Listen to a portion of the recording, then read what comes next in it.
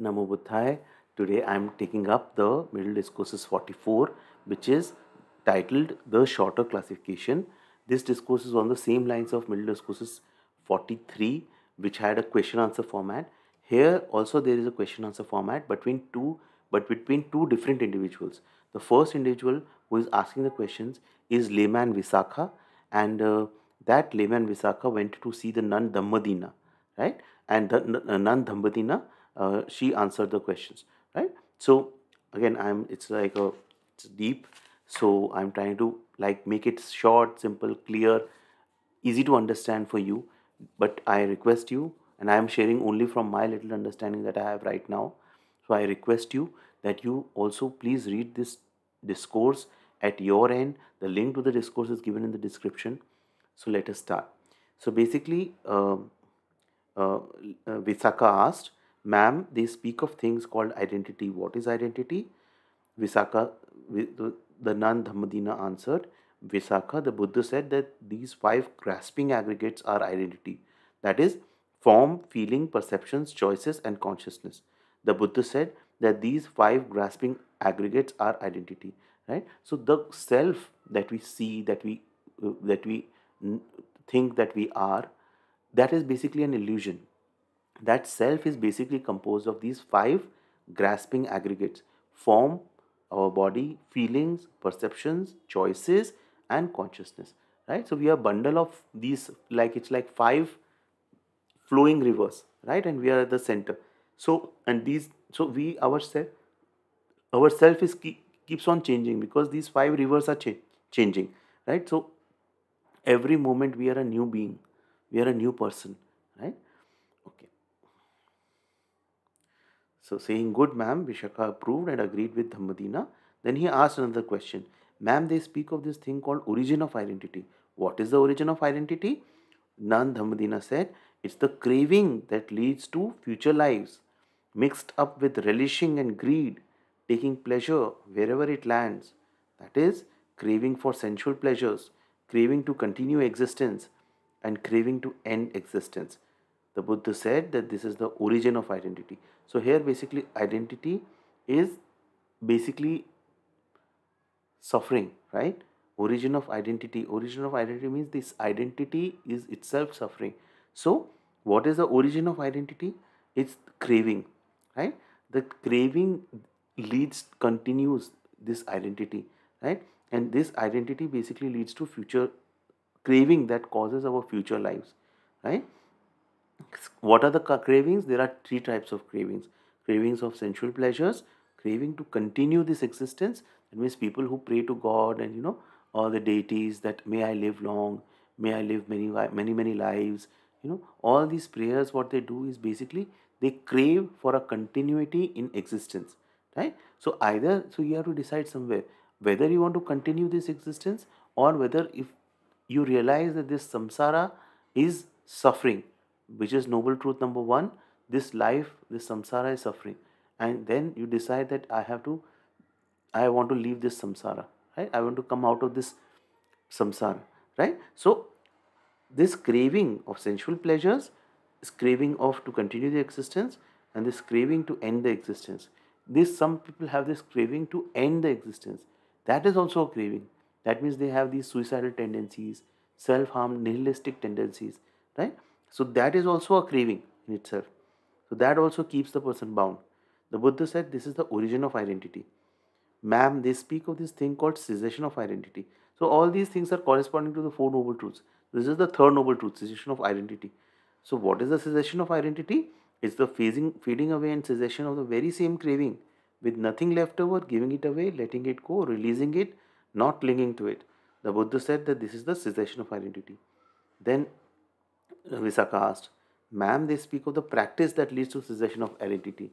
So Nun Dhammadinna said, the practice that leads to cessation of identity is that the Buddha spoke of is simply the Noble Eightfold Path. What is the Noble Eightfold Path? Right view, right thought, right speech, right action, right livelihood, right effort, right mindfulness, right emotion. So this is the Noble Eightfold Path. So if you are a student of Buddha's teachings, Four Noble Truths and the Noble Eightfold Path is the core of the Buddha's teaching, whichever tradition that you are practicing Buddha's teachings in, you have to have a firm hold on this, right? So if you feel that this thing is not very clear, you can check out my videos on the Noble Eightfold Path, or I have a course also on Buddha Teachings Level 1 course, where I have explained all these fundamental topics, fundamental things in that particular course. It's an online video course where you can explore this, and I have explained it in more detail. But ma'am, is that grasping the exact same thing as the five grasping aggregates, or grasping is one thing and the five grasping aggregates another? So the nun replied, grasping is not the exact same thing, nor is the grasping one thing and the five grasping aggregates another. The desire and the greed for the five grasping aggregates is the grasping there. So for me, it was a bit not clear, this line. The desire and greed for the five grasping aggregates is the grasping there. What my understanding is, this desire and the greed for the five grasping aggregates is the grasping, right? So if basically the aggregates exist, form, feelings, perceptions, perceptions, choices, and consciousness is there, but I don't grasp for them. I'm totally mindful. I don't grasp. So I look at I look at something wonderful to eat, and I am totally mindful that I'm looking at it. I do not grasp. I do not crave. That is the ending of suffering, right? My suffering continues till the time my craving continues, right? So I have to, in my daily life, let go of all my craving towards these five. Stop grasping at these aggregates, and to put an end to my suffering. But ma'am, how does the identity view come about? So basically here the nun says, it's when an unlearned person regards form as self, self as having form in self, or self in form. They regard feelings, perceptions, choices, consciousness as self, self as having this. So identity view, this is like the wrong view, right? This view that person has, that the form is self, this body is me, these feelings are me, this consciousness is me. That is the wrong view. That keeps us bound in the samsara. That keeps us bound in the cycle of suffering. What basically we have to do is that we have to just witness that this body is not me, these feelings are not me. So when feelings arise, we don't say, I'm angry, I'm an angry person. I just say that right now these feelings of anger are arising, anger is arising, right? Right now this feeling of sadness is arising. Right now these feelings of craving is arising. I just mindfully witness and keep witnessing in every moment, right? This is the practice of vipassana. This is the practice of vipassana in our daily life, moment to moment.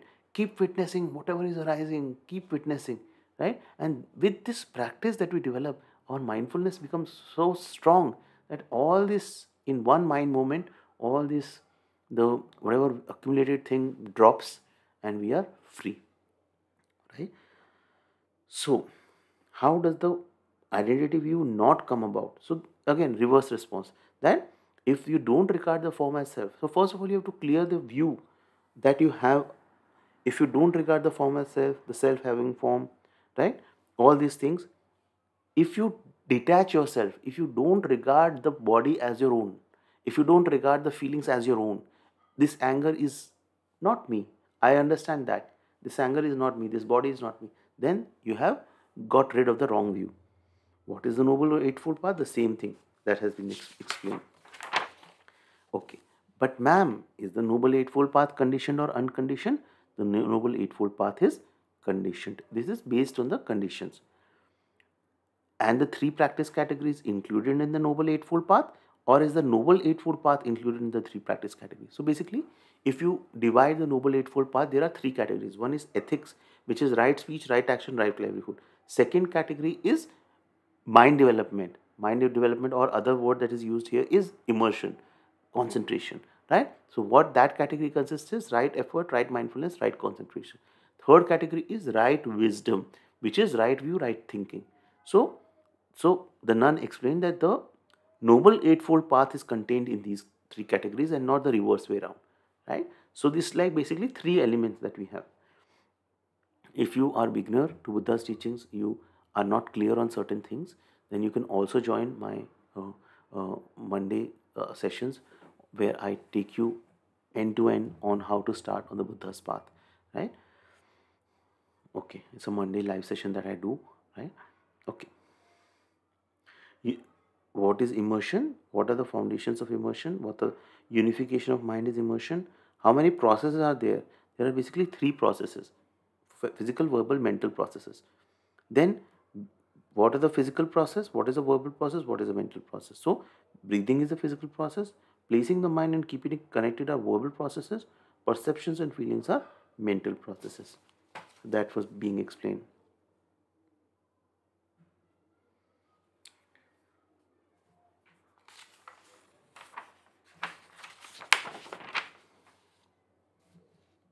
Then feelings. How many types of feelings are there? Pleasant, painful, neutral. Three types of feelings that are there. Anything felt physically or mentally as pleasant or enjoyable, this is pleasant feeling. Anything felt physically or mentally as painful or unpleasant, this is a painful feeling. Anything felt physically or mentally as neither pleasurable nor painful, that is a neutral feeling. What underlying tendencies underlie each of the three feelings? The underlying tendency for greed underlines the pleasant feeling. The underlying tendency, right? So basically, we have tendencies. These tendencies underlie the painful feeling, pleasant feeling, neutral feeling. So, for example, you see an object outside. So you get, because your eye contacts that particular object outside, there is a contact that gets established, a feeling gets generated. Why a feeling gets generated? Because the underlying tendency. Now, if the pleasant feeling gets generated, the underlying tendency is greed. If the tendency, painful feeling is generated, the underlying tendency is repulsion. And if the neutral feeling is generated, the underlying tendency is ignorance, right? So these are the tendencies. So as we do our vipassana meditation, as we are more and more mindful, when the pleasant feeling comes, as we become more subtle, as we meditate, we can recognize this arising of this tendency of greed, right? So I see like a beautiful woman, and that tendency of greed, right, of grasping, that arises, which gives a pleasant feeling of lust, right? So that we have to keep witnessing in ourselves. Unless we do witness, unless we shine the torch of awareness on these tendencies in our mind, we will not be able to liberate. That is why Buddha teaching is deep work. Following Buddha's teachings is deep work. It's not easy, right? Because you have to be at that subtle level to practice these things.